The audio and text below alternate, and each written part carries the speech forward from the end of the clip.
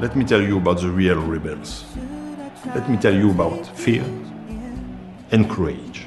Let me tell you about Pasic, a Yugoslavian artist. Hello everybody and welcome to the first ever What the Flick TYT Hybrid. Cross promo time. It's my dream come true. Ben Mankiewicz, Rick Strom, TYT in general, very proud to be sponsoring the Kicking and Screening Film Festival. It's a soccer film festival in New York, the 18th through the 21st of June. Rick, you will be there in New York covering the festival. Hopefully the beginning of fostering a nice relationship with us, with TYT Sports and the soccer world. I know that I've been occasionally hostile to the soccer world, but I am open to bringing them into the TYT family. That's good. It's great. And what I'm hostile to, just to be clear, is an insistence that Americans are going to are going to endorse soccer here in America. If it happens, great. I've been told that for 35 years. They're already endorsing it. I just don't believe it. Okay. I don't believe we have room for more than the sports that we have, but we will see. But the thing about these films is that, you know, I'm a huge baseball fan, as you know. I'm serious. I watched nearly 18 innings of the Yankees and the A's today. Is that, you know, I get that the way I feel about baseball, for most of the world, that's how they feel about soccer. Yes. And they're intense about it and passionate about it.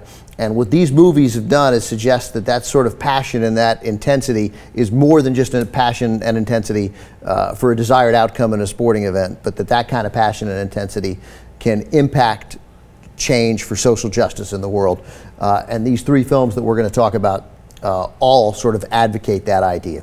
We're going to start with an interesting movie because it's really about, it's sort of 5 smaller movies put together. Certainly. Tell us about the first movie. Well, it's called Rebels of Football, Ben, and it is narrated by Eric Cantona, who is, by the way, here in America, we say soccer, but most of the world refers to this game as soccer. So, continue. Actually, in the Cahill movie, they call the Australians the Socceroos. They call them the Socceroos. Yeah, so it's a common name. So Eric Cantona is narrating the movie. It is translated throughout because he is from France. I believe he is speaking French. And they show the change that key footballers, as they like to put it, have made. You're smirking, I understand why. No. Throughout the entire movie. So we start with Didier Drogba, who is, of course, from Côte d'Ivoire. Did you like my accent? That was good, actually. Yeah. I would have just flat out gone with the Ivory Coast. Yeah. So, I mean, there is war and bloodshed going on, and yet when they qualify for the World Cup, you see him, and he shows this, they air this video.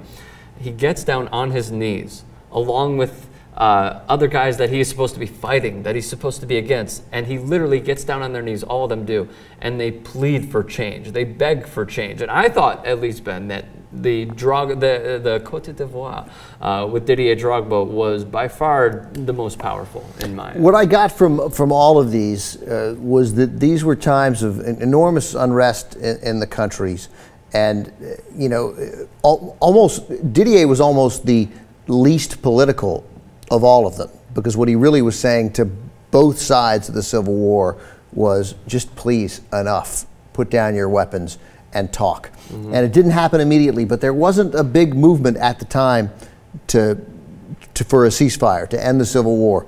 And obviously a lot of factors ultimately led to the peace in the Ivory Coast, but that was a huge first step. And for all of these guys, it didn't come without risk. You're not dealing with people who you can count on to think, well, Didier Drogba just went out and spoke eloquently about the need for peace, and that doesn't suit my political ends, so I'm not going to kill him.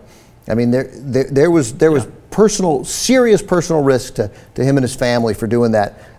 And you can't get past that enormous sort of level of courage, the kind of courage that I'm not sure. Did they dig into that enough, though? I mean, did they dig into, like, oh, his family was at risk? That was my problem with the film in general. I believe it also, these pieces aired on Al Jazeera America, if I'm not, I believe, yeah. But cool. I thought there wasn't quite enough explanation in this. Like, I think, you know, I'm not an expert on the Civil War in the Ivory Coast. You're not? Yeah, I know, shocker. Oh, Jesus. But I assume that you, like me, could have used a little primer on exactly what was happening. Well, I understood, you know, like you know, I understood that there were there's no people way, that were against each other, and they were divided. No, I got, but it was that. incredibly violent. It was a horrible, horrible civil war, and I think we could have done more to point out the risk that he took. I just thought they could, from a film point of view, I thought we could have spent a little more time sort of building the tension, and that was true for all of them. My favorite piece of the 5 in this was Chile. How come? I thought that did the best job of putting us in a time and place and making us understand exactly what was happening in Chile, the overthrow, the military overthrow of a popularly elected president, not wildly popularly elected. He won a 3-way race, Salvador Allende. But again, there was a coup, and a coup that was backed with money from the United States government, that we paid money to train and to give weapons to, and to fire them up, and for those guys on the right to engage in a significant disinformation campaign against Allende to undermine his power.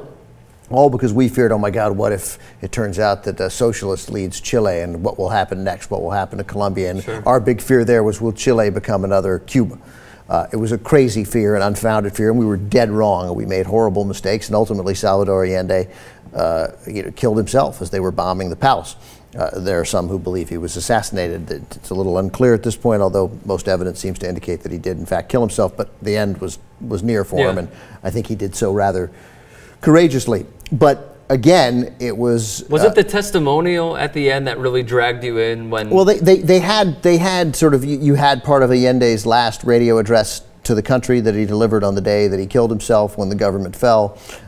There was a lot more archival footage from the time used there effectively, I thought, in the Chile piece. Including, of course, what was the big moment that happened in Chile, and you can see it, those of you who see Costa Gravas' wonderful film Missing with Jack Lemmon, which is about the disappeared in Chile after the coup, but they used the soccer stadium to imprison people. So this sort of hallowed place of sort of where everybody in Chile came together to root for their favorite club team or the national team when they played there, and then there's this sort of, they turn it into a prison, and I just found that whole thing, that made it all a little bit more powerful. Absolutely, and it probably brings back horrible memories for all those people that actually went there. We actually heard some of those memories. I mean, I can't imagine, having that be a camp. And the great player, Caszely, right? Yes. So he... Carlos Caszely. Carlos Caszely, excuse me. So Caszely, again, at a time when there was real risk in pointing out what side you were on, showed great courage. And he also expressed to himself, that I thought very courageously, some shame that he participated when they reopened the stadium. And they'd gotten the prisoners out, and they had a match scheduled with the USSR, and the Soviets don't come because these guys had overthrown. And he participated in a game where they played nobody. And he felt like he was sort of participating in this sham for Pinochet. And I liked that he was honest about that brought him shame. Then, of course, in the plebiscite that threw Pinochet from power, it was a very, very powerful a moment in South American history where you could either vote yes to continue with Pinochet or no. And there were these great ad campaigns run at the time. Very sophisticated public relations, really sort of the first time that we saw modern day public relations in a South American election. We'd already seen them here in the United States. But so you either voted yes or no, and there was a very powerful late night commercial that ran from a woman who'd been clearly abducted, assaulted, and she didn't say it, but very clearly sexually assaulted. And then it turns out that that's his mother. And he comes in at the end and said, she's my mother. And it's just... it hit home. It hit home. And so using that stuff as part of the story, I thought made that a particularly effective story. I thought it was great. Yeah, totally. And you also brought up, obviously, the democracy where they say, I'm voting no. Again, it's very, very impactful. So the others with Brazil, with Socrates.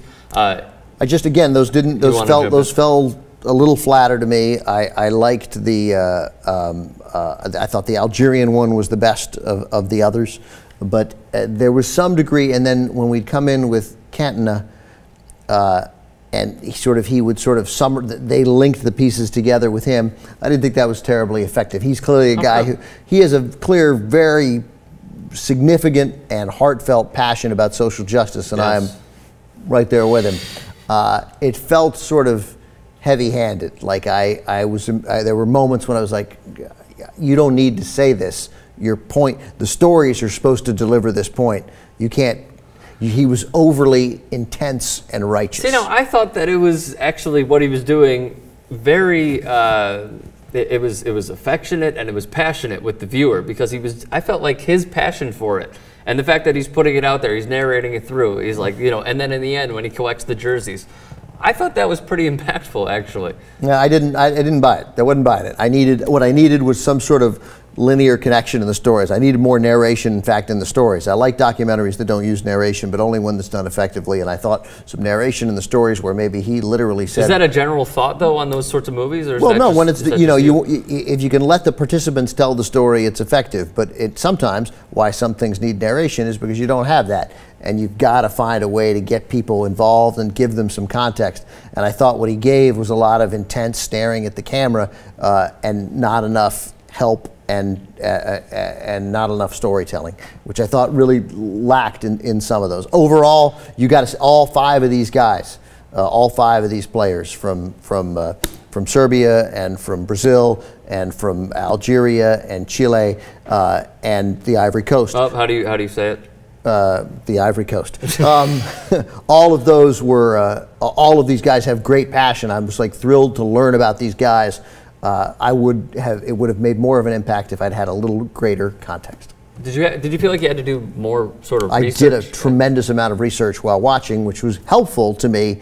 And Chile is what I knew most about, because I saw a terrific movie at Telluride a couple years ago about those 2 rival ad campaigns, which was really a terrific film. But that said, you shouldn't have to watch these things and instantly go on the internet and get some context so you know what's going on. Understood.